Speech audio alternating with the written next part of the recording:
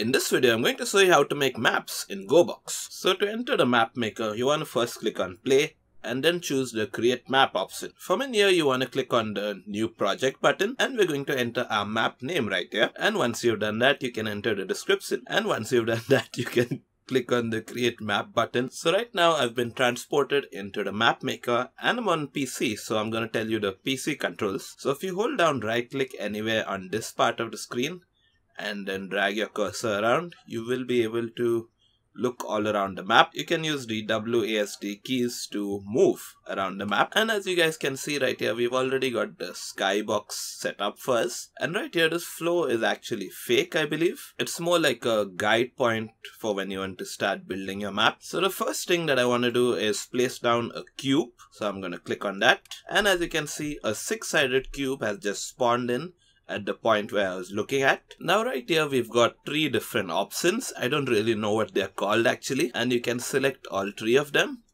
So in the first one right here, this one will allow me to move the cube around. So on this cube, as you can see, we've got these different colored circles and I can click on any of them and drag them around. And as you can see, when I click on this green one right here, I can move this cube up and down. When I click on this red one right here, I can move this side to side in this angle. And when I click on the blue one right here, once again I can move it side to side in this angle. Then with the second set of controls right here, I can grab onto this red circle and rotate it in this angle. I grab onto the green circle and I can rotate it in another angle. And with the blue one, once again I can rotate it in another angle. Then finally we've got this line right here. And with this one, you can actually resize the cube. You can choose its length, its height, and its length in the other angle once again. So the first thing we'll want to do in our map is actually make a large floor. So what I'm gonna do right now is actually get rid of this cube. So I'm just gonna click on the delete option right here. Now I'm gonna spawn in another cube. Now I'm gonna select the resize option and I'm just gonna make it like super long from each direction.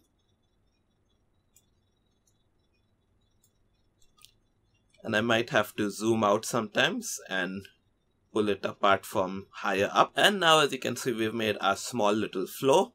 Actually, I'm just going to make it a little bit bigger. I think this should be enough. Next, we want our floor to, well, actually look like a floor. Now, right here, when I go close to these tiles, you can see, well, that they're actually supposed to be like tiles. That's the texture that they have. So when I click on this option right here, I can turn this into water, for example. Then I can also turn it into acid, concrete, black bricks, etc. So there's a whole bunch of options here, and I think I'll go with regular grass for my ground right here. Now we're going to go for a quick playtest on this map, and I'm going to click on this deselect option right here, so I stop choosing this particular tile. Then I'm going to click on the spawn button right here, and as you can see, it spawned the silhouette of a go doll. And this will also give you an idea of the size of the map that you've created. And so when I click on the playtest button right here, I'm going to spawn in place of this go doll. So let's click on that right now. And here I am. Now as I'm walking around, you might hear something that sounds a little bit off. Like I'm walking on grass, but why does it sound like I'm walking and running on concrete instead? So let's change that, shall we? So if I click on the delete button right now, I'll exit the playtest. Now I'm going to zoom out. Now while aiming at this cube, I'm going to press the select button. And right here in the second option, it says concrete. So I'm going to scroll down a bit and I'm going to click all the way on water. Now let's start the playtest again and see what happens. So right now, I've actually made this set of tiles to behave like water by choosing the water option right here. And now I can actually swim in the grass. That's kind of crazy, right? Let's end the playtest. And now as you can see, the tile looks entirely like water. So instead of the water option right here, I'm going to click on grass right now. And I'm going to start the playtest once again. And as you can see, everything is back to looking like grass once again. And when I walk on it, it actually behaves like grass as well. I can hear the grassy sounds while walking and running on it. Now let's end the playtest once again. So yeah, hopefully I've been able to explain that this little setting right here will make your tiles behave in a certain manner, which is typical with what is written right here. Now we've got this third setting right here. The first option gives us XY tiling. The second option gives us YX tiling. And as you can see, when I switch between the options, the textures change a little bit. So if I'm not wrong, all this does is change the angle in which the textures are placed. Then with the third option, we can click on stretch right here. So right here, I believe is what one texture of the grass looks like. And what the game has now done is it stretched it over the entirety of this cube. I'm going to click on playtest, and as you can see, it looks very unnatural and, you know, like a low graphics kind of thing. So of course I'm going to set it back to XY tiling, and this now looks like a whole lot more natural, I should say. Okay, so now that we've got the basics down, it's time to start actually creating our map. So one thing that's quite typical in most of the maps in Gorebox is a wall that surrounds the entirety of our playground. So I think I should start with that. So I'm going to come in one corner of the map right here. I'm going to deselect this cube, and I'm going to spawn in another cube right here. I'm going to select the stretch option and stretch it all across the map.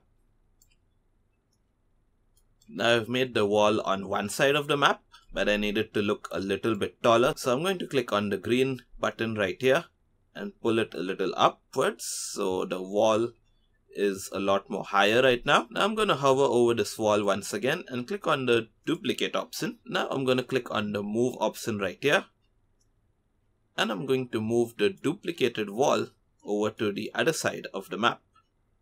Let me just place it carefully around here. And there we go. Now we've got two walls on the opposite end of each other. Now I'm going to make one more right here, and you can choose to be as careful as you want so that the tiles don't look too glitched out and mismatched right here. Now let's duplicate this as well.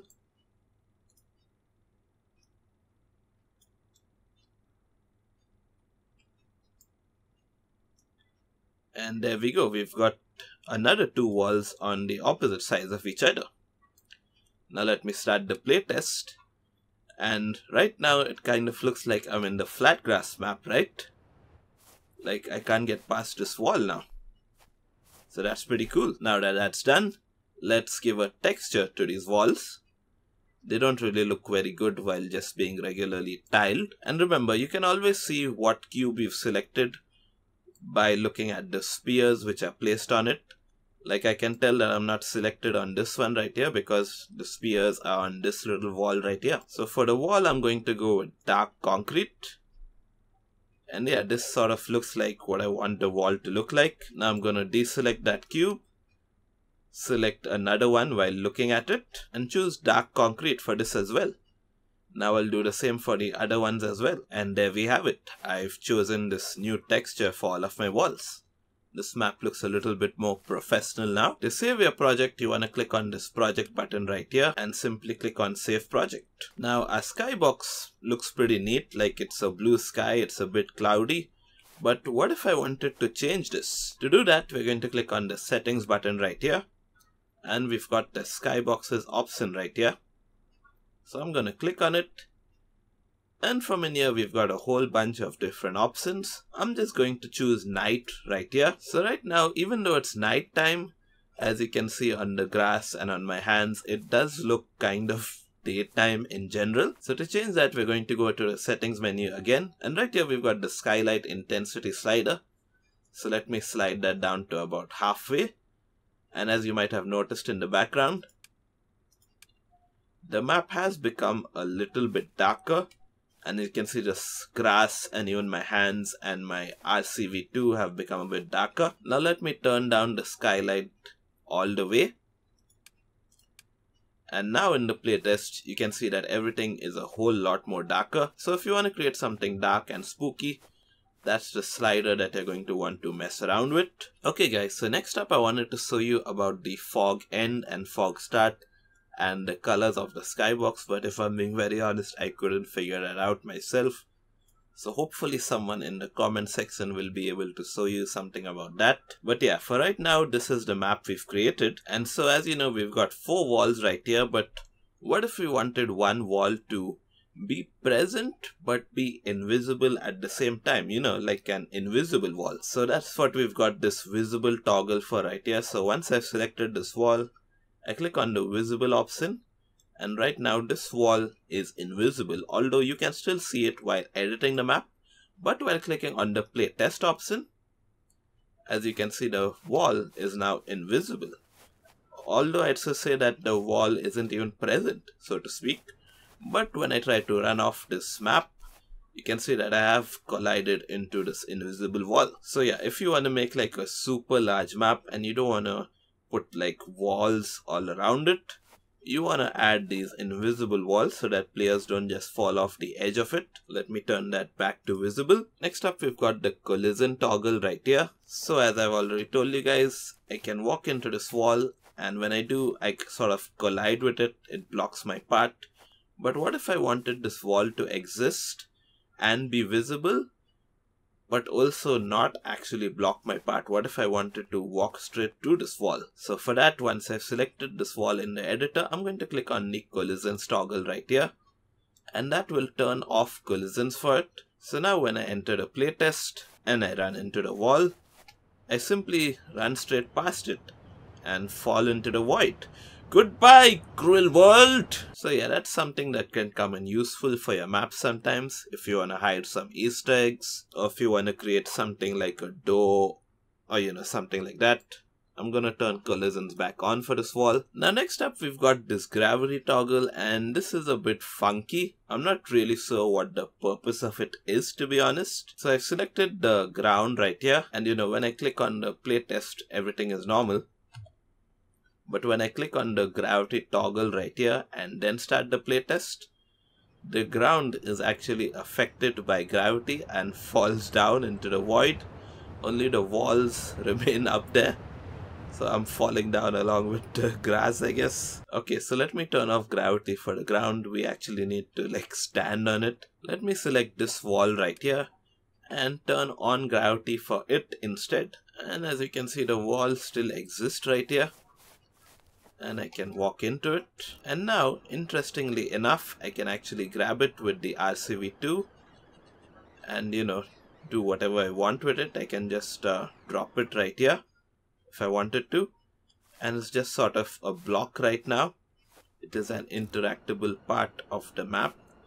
And I can even throw it down into the void right here.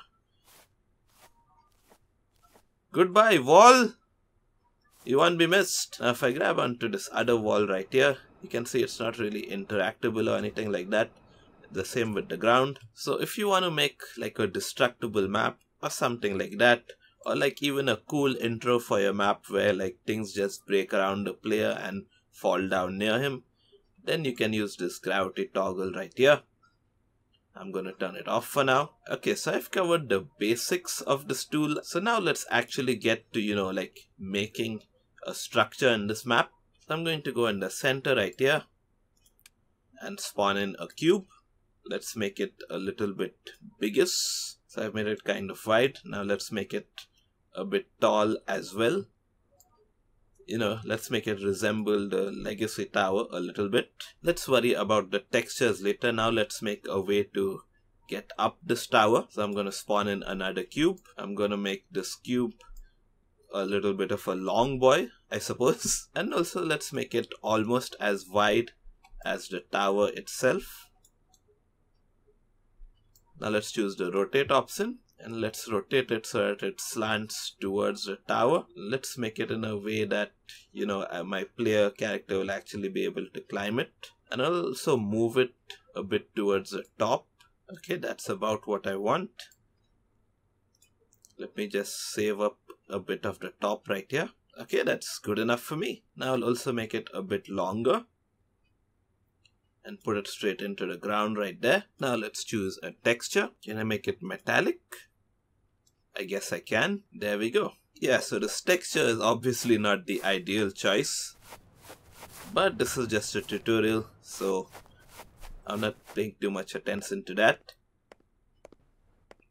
It sounds like concrete though when I'm walking on top of it. So since it sounds like concrete, I'm going to click on this option right here and I'm going to choose metal. And as you guys know, the legacy tower in the game has a ladder which allows you to ascend it besides the slope as well. So I'm going to add another cube right here and I'm going to make it stand along the length of the tower. Now I'm going to set it to being invisible and I'm going to change its properties to that of water. Now I'm going to go to playtest, and while you can't see it, I'm going to walk around into it, and now I can climb this tower like as if I were climbing a ladder.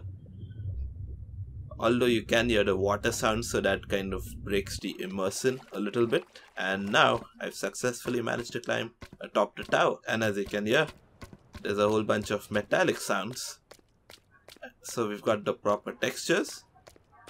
Although you can hear it being a bit watery, that's because I'm wet, I suppose, in the game. Now I'm looking through the textures and unfortunately there doesn't seem to be a ladder texture unless I'm missing something like that. Now right here I've spawned in a car, but as far as I'm aware, right now unfortunately when you save your custom map and export it to mod.io, it won't really load with your customly spawned objects in the map.